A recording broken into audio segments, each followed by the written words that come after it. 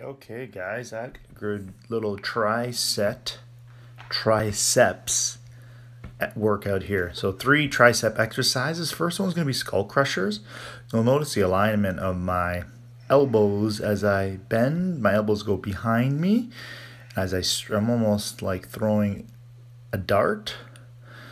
And then I extend and squeeze the tricep. I get a really good pump in one of the heads of the triceps, the long head of the tricep, the ones that goes kind of from the elbow all the way to the back of the shoulder.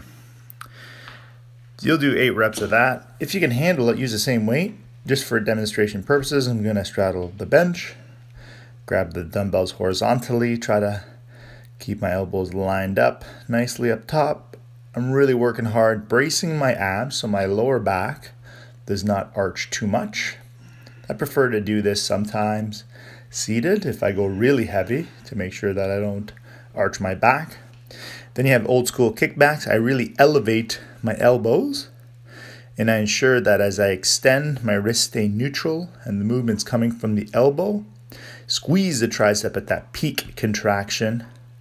Go for 8 reps and go to the other side. And that'll complete the tricep for the triceps. A little bit of tongue twister there. You can do this for 2 to 3 rounds. If you only have like 5 to 10 minutes, you can do this alone, or you can add in some biceps as well. Hope you enjoyed. We'll see you real soon. Okay, guys, that good